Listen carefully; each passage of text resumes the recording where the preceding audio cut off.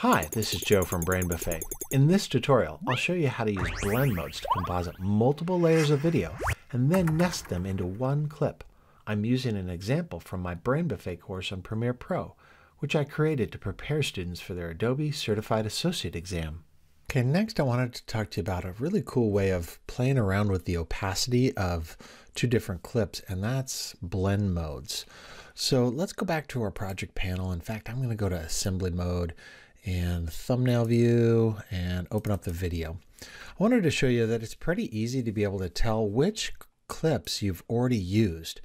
And remember, we had talked about actually in thumbnail view this column that we had added, and you can see I've used all of these and I haven't used tracking post 1.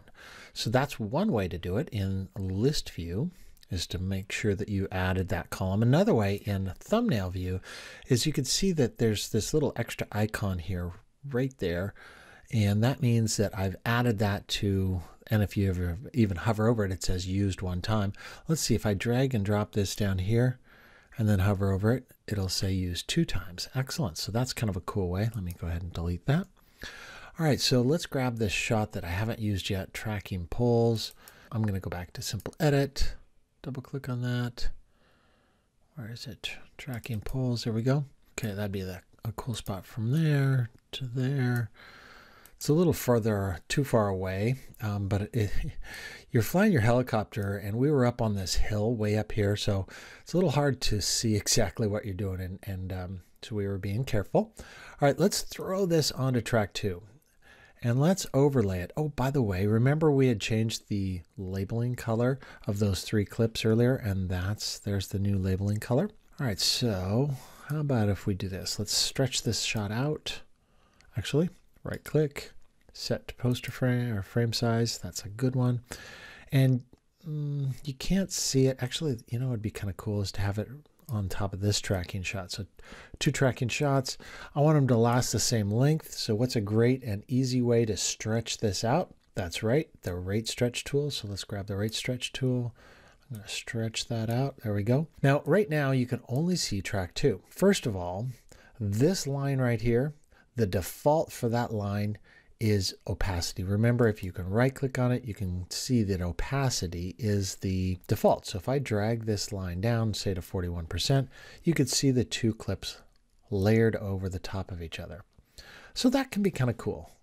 Let's stretch this back up because that's not actually what I wanted to show you. With this clip selected, let's come over here to our effect controls. I'm going to close motion down and open up opacity.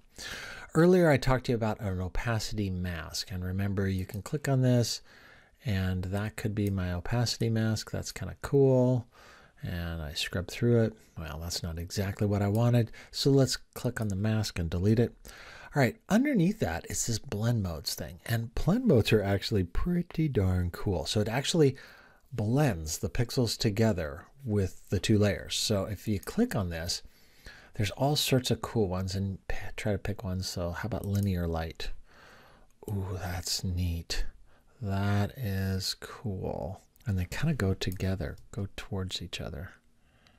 Whoa, that is freaky. All right, so just click on it and start playing around until you find the one that, you know, looks fun to you, that you're like, that's cool. That's what a blend mode looks like. The last thing I wanted to show you is, let's say you're happy. I love having these 2 things together, and I just want to kind of zoink them down into one clip. Right now they're 2 different clips, and I love the way that these blended together, and I want to zoink them down. So I'm going to select both of them, and you can hold shift down and select 2 things, or I could do a marquee selection. Let's click and drag across those. So with both of them selected, if you right click, you can do what we call nest. So I'm going to hit nest. Lets me give it a name. I'm going to call this blend clips. You can call it whatever you want. I'm going to go ahead and hit OK. And you notice that now it just looks like a single clip. It's green, kind of like that multicam thing that we did. And if we go over here, I'm going to go to assembly mode.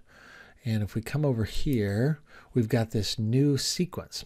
So basically, it just makes a new sequence. So let's drag blend clips and drop it right there. So that's how you nest something, and we're going to actually play around with that a little bit more in a future tutorial.